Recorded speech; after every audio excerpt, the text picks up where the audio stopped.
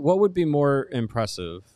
Like what McDavid could do in Gretzky's era with the level of skill and speed that McDavid has, but you put him in 80s and 90s hockey, or you take Gretzky, who had to deal with 80s and 90s hockey, and put his skill in the modern game where it's not as grabby and clutchy and rough and tumble and elbows to your temple weren't encouraged. I don't know. I mean, that's a good question. I just feel like the level of athlete now is so different. Because I feel like if you were to go, like, look, Gretzky, I'm looking at all-time, by the way, points per game in the playoffs throughout history. Gretzky, 1.837, Lemieux, 1.607, McDavid, 1.581 in an era where scoring is down. Sure. In comparison. But I think you take today's athlete and put him back there, and there's no contest. Okay. You know what I mean? Like, I don't know. You think of, like, your average NHL player in the era of Wayne Gretzky, they couldn't play in this era. I'm not taking anything away from Gretzky. I still think if Gretzky plays now, as far as pace and everything and skill-wise. I still think Gretzky would be an amazing player in this era, as would Mario Lemieux. But if if you got 80s and 90s style defense where you're taking two-hand slashes at the ankle and there's no repercussions for it, you got to look out for guys like Scott Stevens coming across the middle to decapitate you, and you can clutch and grab and hook and there's no calls. Does that slow McDavid down to normal mortal levels? A little bit, but didn't slow Gretzky down. Right. Oh, that's interesting. McDavid on those Oilers teams. I mean, that was the thing. You put the two together. Well, yeah. I was just saying, you swap out Gretzky. Sure, yeah.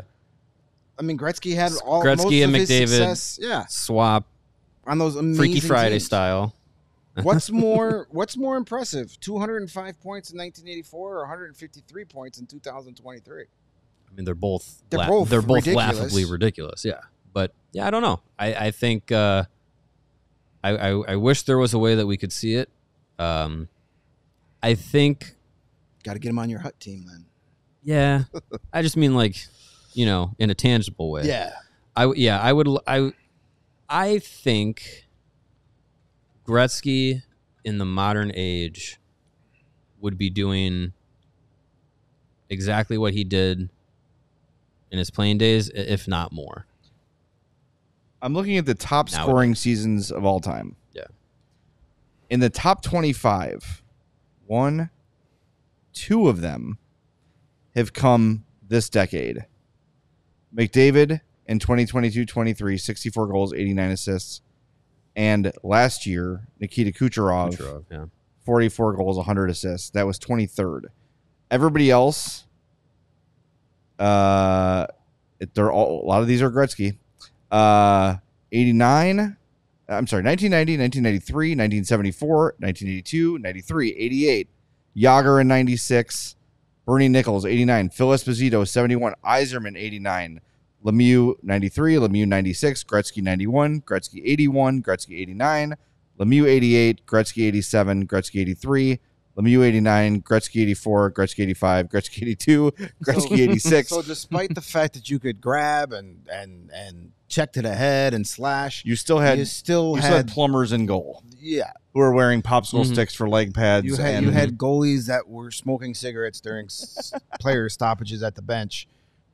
That had no idea what the butterfly was, and the nets were bigger too. That's true.